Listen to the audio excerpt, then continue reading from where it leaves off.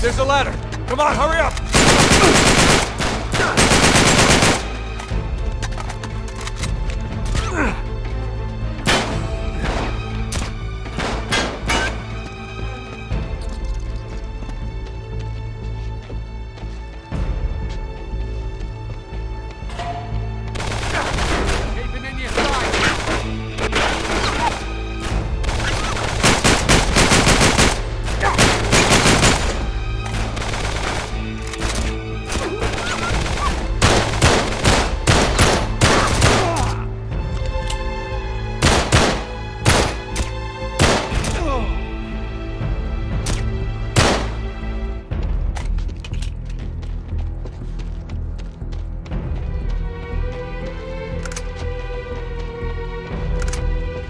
Carter, where the hell are we?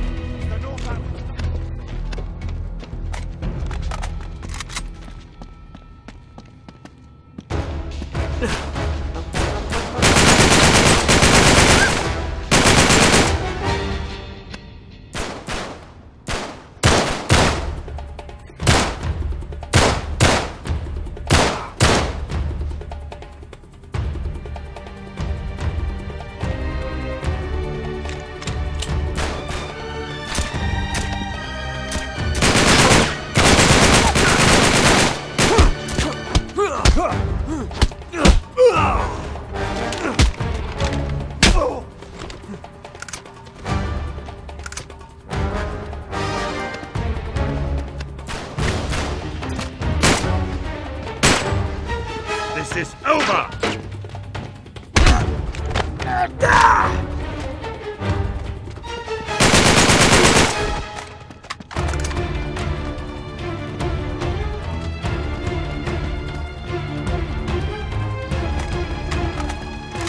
Can you read?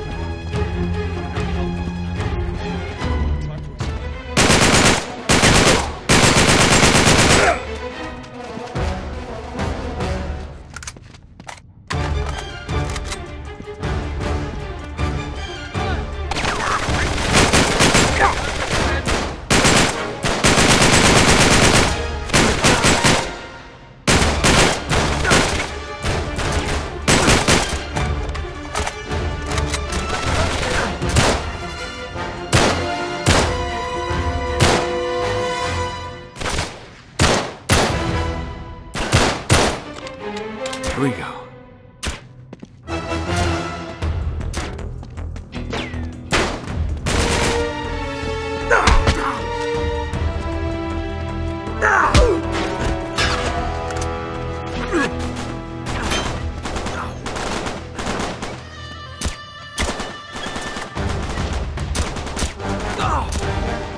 Up here, hurry!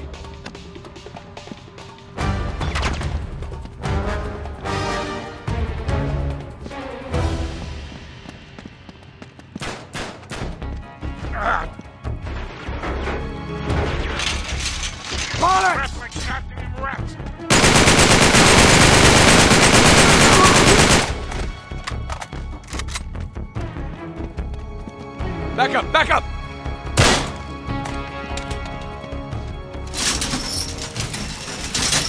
Go, go, go!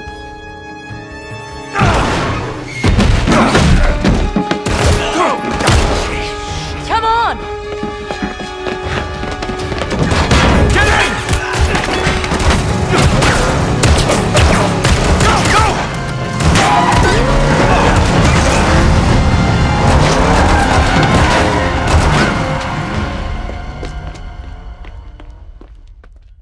So then the guy says, well, you better tickle mine too, because now I gotta catch the goddamn thing.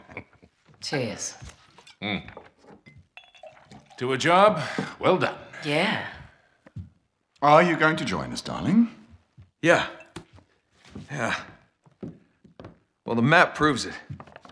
Drake didn't screw around in the East Indies for 6 months. He sailed straight through and headed to Arabia. Right. But here's where it gets interesting. You see this mark? This is John Dee's signature. Who the hell's John Dee? John Dee, one of Queen Elizabeth's closest advisors. Everybody knows that. Yeah, he was a great mathematician and navigator. Okay, way ahead of his time. He's probably the one who invented that. Seriously into the occult. I mean, like a really creepy dark Yeah, see, way. he signed all his letters to the Queen with this symbol, meaning he was her eyes. The original 007, you see, look, 007. Not really that relevant. So it was John Dee who sent Drake to Arabia. Yeah, it looks that way. Dee and Elizabeth. And Walsingham. Great, but what for? Well, that's the million-dollar question, isn't it? And this is where T.E. Lawrence comes in. See, before Lawrence became Lawrence of Arabia, Great film.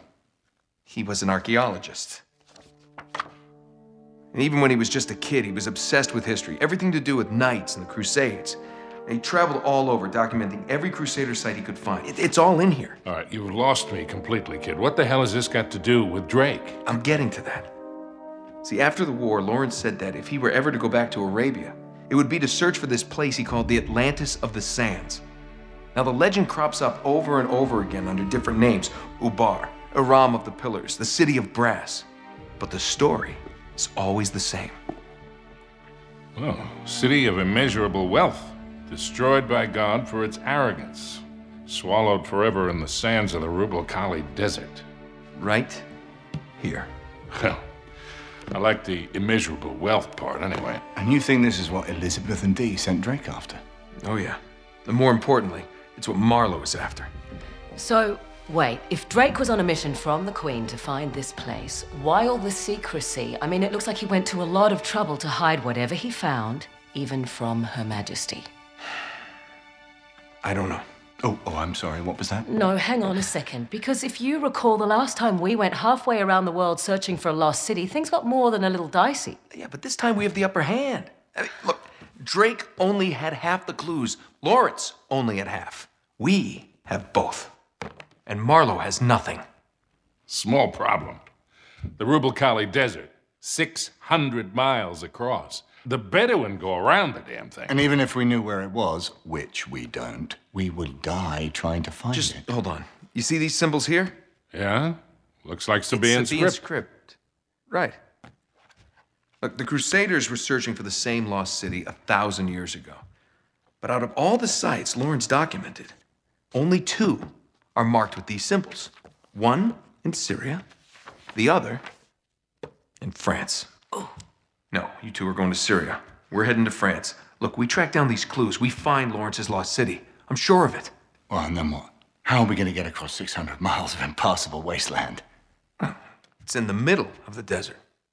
So technically, it'd be about 300 miles. Look, I don't know. We'll figure it out. We burn that bridge when we get to it, eh? Exactly. What do you say? What the hell? Let's do it.